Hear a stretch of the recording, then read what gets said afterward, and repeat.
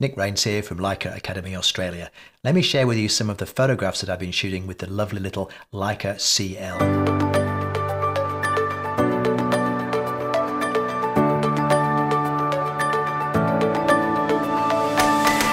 So what is it about the CL that I really enjoy the most? Look, it's really hard to say, but when this camera first came out, I just fell in love with it instantly, and that's something that doesn't happen to me very often. I've been photographing for an awful long time now. I've used well over 100 different types of camera, and for me to get excited about a camera when I first picked it up is quite unusual. It's small.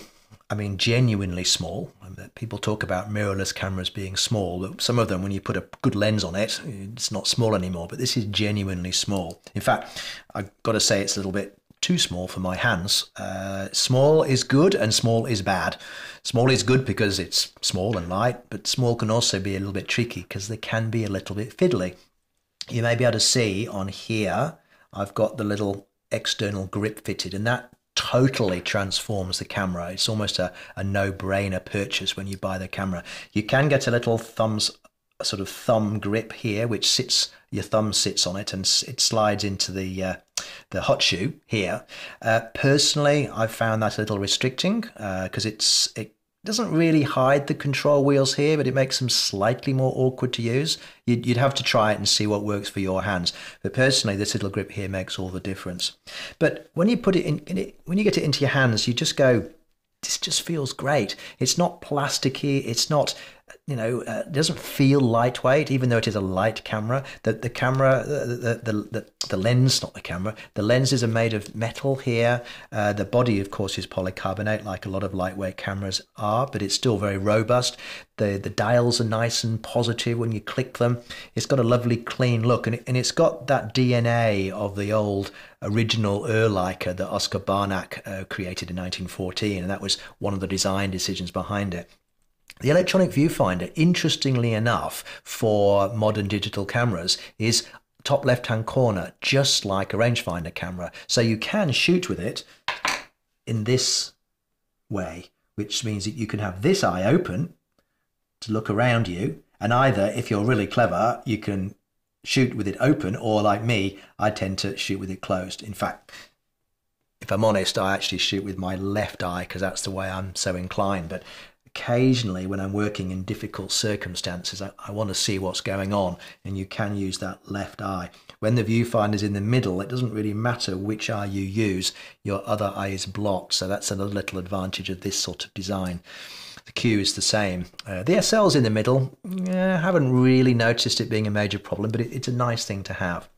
Viewfinder is excellent. It's not quite up to the level of the SL2, but then no other camera on the market is. It's the best, I think, still on the market with the highest resolution, but it's still a beautiful viewfinder. And when you are looking at electronic viewfinder cameras, and if you're still shooting on DSLRs, you may have been put off by that contrasty, gritty look of some of the EVFs of some mirrorless cameras. This is not that. This is smooth, low contrast, very little lag. It doesn't blur when you move the camera around quickly. It's got quite a high refresh rate, so it's excellent. And then, of course, it's just so simple. I mean, there's hardly any buttons on it, and what more do you need? It's just a sweet little camera. I use this as my walkabout camera a lot, and also as a backup and a B camera for my SL2. So I'll shoot a lot of stuff with the SL2, and then I'll have this camera hanging over my other shoulder with maybe the opposite lens on it. So if I'm shooting the SL2 with, say, the 90 to 280 big lens, I might have the 11 to 23 on here, which is super wide. And the whole thing is so tiny that you can just sling it out of the way and not worry about it. But suddenly you need a wide shot, bring it up, shoot, away you go. Autofocus is as snappy as you would expect. It's really, really quick and snappy.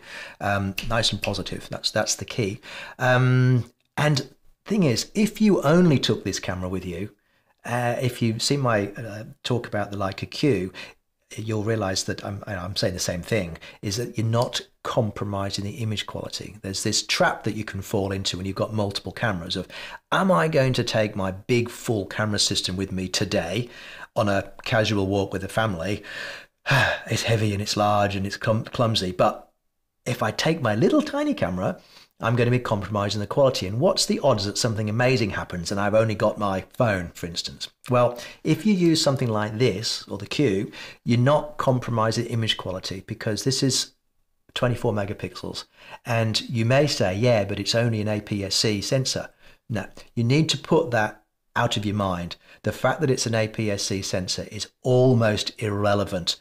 The quality is 24 megapixels. End of story. And I could show you prints of the SL, which was 24 megapixels, and the CL, which is 24 megapixels, and you would not be able to pick them apart. And these, I'm talking about A3 plus prints here, like big prints. If you are passing one of the Leica stores in Sydney or Melbourne, you can see for yourself, because I have a print box there of images that I've shot on both cameras and other cameras, and I guarantee that you will not see a difference between the two, even at high ISO. So it's astonishing how good an aps-c size sensor can be. So if you have this idea in your head that aps-c sensors are somehow inferior, then you haven't seen what this camera is capable of. Anyway, enough about me raving about the camera, and I could go on because I really like this camera. I think I was shown this camera about a month before it was released. One of the perks of the job, I get a little bit of inside information occasionally, not much, just occasionally. I picked it up, I took a few phones of it, I went, right, how do I get one? Send me the bill, like take my money. And I bought one on the spot. That was a demo model I had to give it back, but as soon as they were available, one turned up on my desktop and with an invoice. I have to pay for this stuff myself, and I don't get given it for nothing. So I put my money where my mouth is, and I think that's the highest recommendation I can give. Just before I go to the pictures, just as a little aside, this is not an expensive camera. You tend to think of Leica as being like super high end, which it is, of course, but this camera is very much in that mid-range of camera prices. So there's a huge number of cameras in the market that are more expensive than this. And the key thing here is that you get the genuine Leica glass. This is not some sort of kit lens or some inferior thing that's made to a price. It is the real deal. These lenses, absolutely superb. They are absolutely razor sharp. They are beautiful color rendition. They sharpen the corners. They're lovely. They are not a cheap version of a Leica lens. Just want to make sure that that's clear. So let's have a look at some pictures, and let me just cut to my iPad here. And first one, I did a lot of work on a book called Heart of Australia, where I went to a lot of festivals. So I'm going to go through a few of those. You may have seen some of them before in other lectures of mine, but this is shot on the 18 to 56, which is the little lens that comes with the camera if you buy the kit. And it's called a kit lens, and the associations of a kit lens are with cheap and nasty. Well, nothing could be further from the truth. This lens is absolutely astonishingly sharp, and again, if you are able to see prints from this camera, you'll see what I mean. But it's very convenient. It's the equivalent of roughly 28 to 70 millimeters, 75, something like that. So it's that lovely mid-range zoom versatility, and there's a lot of subjects you can shoot with that where you'll never need to change the lens. This is a style of image I shoot a lot, which is backlit. I love the way colors get picked up by backlight. So this is middle of the day with the sun not at its peak. This is Woodford Music Festival up in Queensland. And this is with the lens which you'll see I've used a lot. And this is the 55 to 135 zoom, which is the equivalent of, let's say, an 80 to 200 zoom on other full frame cameras. It's wonderful for picking out details like this or like this. And can you see how good that out of focus background is? This is a zoom. This is a small zoom. It's not even an expensive zoom. At the long end, it's f4.5, so it's not even a particularly fast zoom. And you'll still see it's got that lovely out of focus bokeh that we're always so keen on getting, and Leica lenses are designed for this one thing. Low light, superb. This is the 35mm Sumilux, so this is the 35 1.4. Just cut out of that. That is this lens here. Okay, this is, of all the lenses, this is probably my favorite. It's not the most versatile. Obviously, zooms are more versatile, but for the look of this lens, you get the real lovely out of focus background, that tack sharp on an eye for a portrait. If this is the lens I recommend to people to buy as their second lens.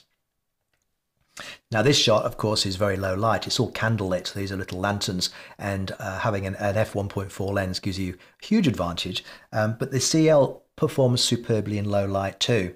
This is the performance at Woodford as well, and this is stage lighting. This is way past sunset, so it is only stage lighting. And if you've ever photographed events, you'll know how low the lighting can be.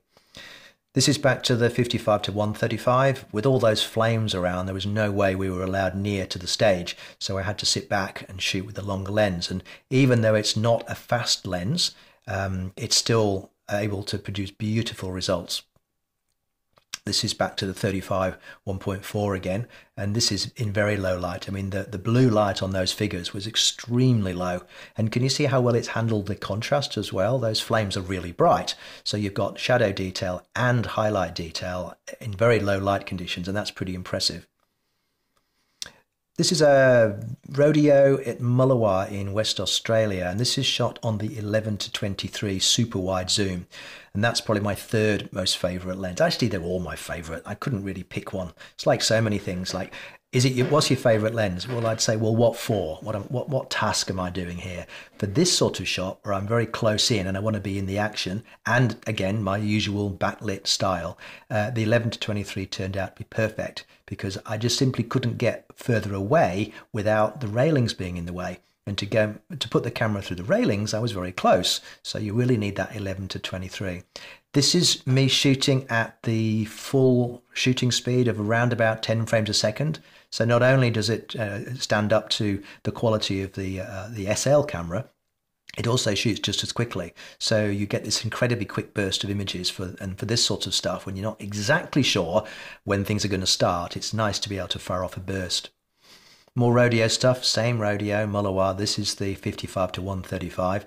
Not allowed in the ring, and for obvious reasons. So you really need to step back and make sure that you've got a good viewpoint through the railings.